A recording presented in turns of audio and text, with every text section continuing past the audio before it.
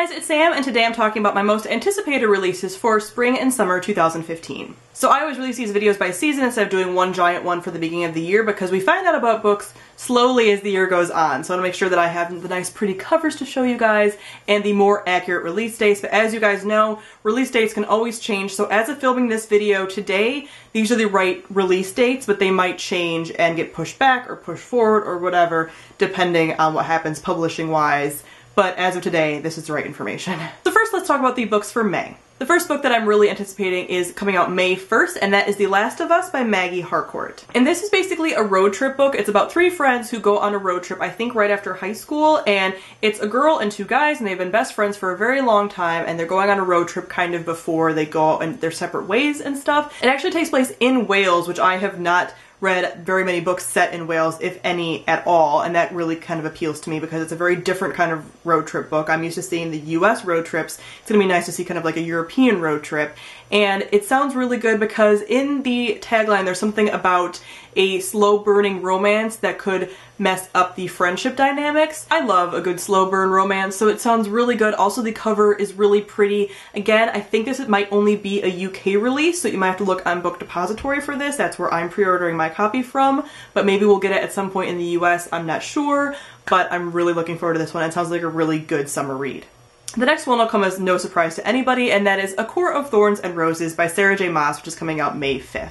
I'm sure all of you have seen this. This has been talked about basically since the beginning of the year. It is a very highly anticipated series from Sarah J Maas. It's going to be a trilogy, I believe, and it is basically a Beauty and the Beast retelling with the Fae, I think.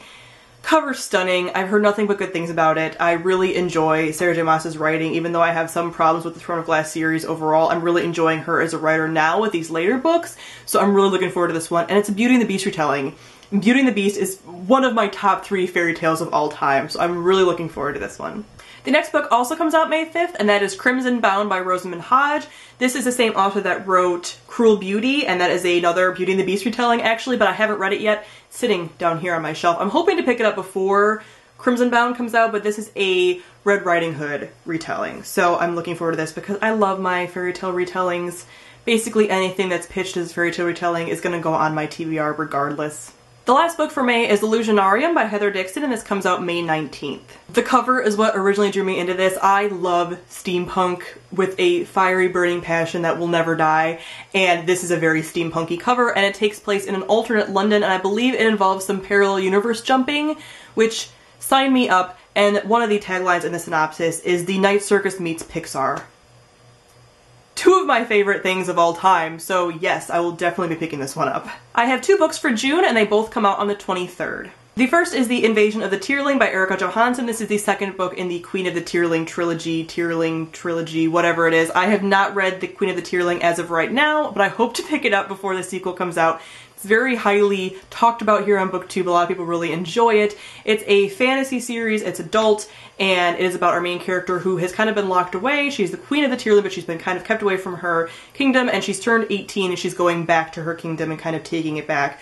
But it's really interesting because although it's a fantasy that feels kind of like medieval fantasy, it apparently takes place in the future. Like our future.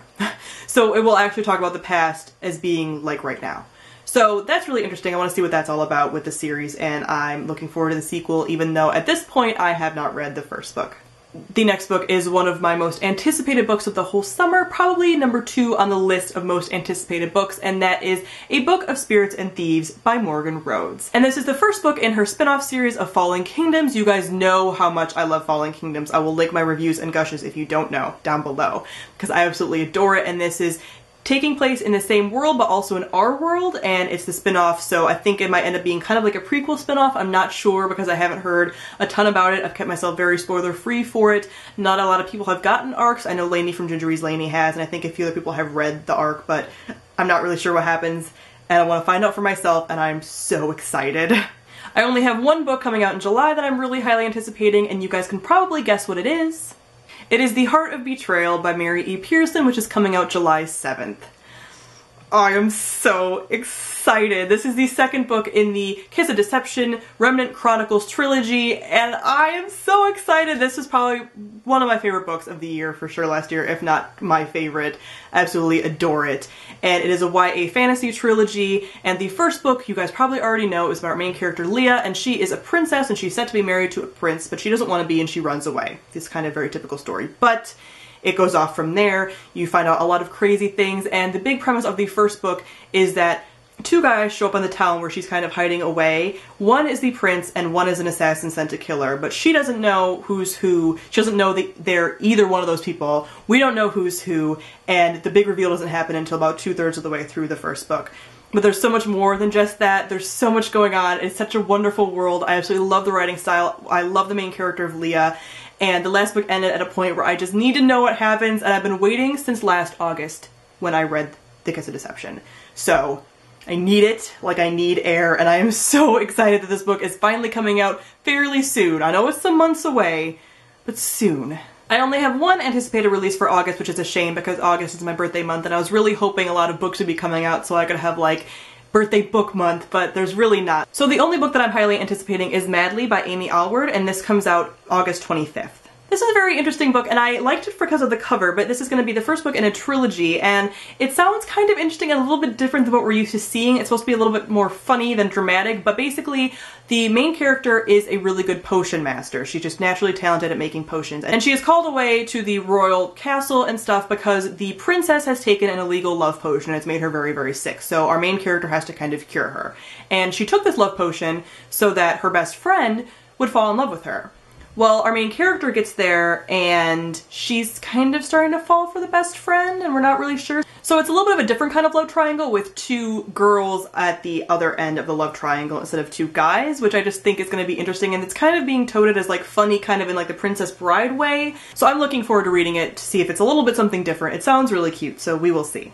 So that is it for my very highly anticipated releases of the spring and summer. Comment down below and let me know some of the books that you are really looking forward to. I would love to see if I need to add even more to my TBR.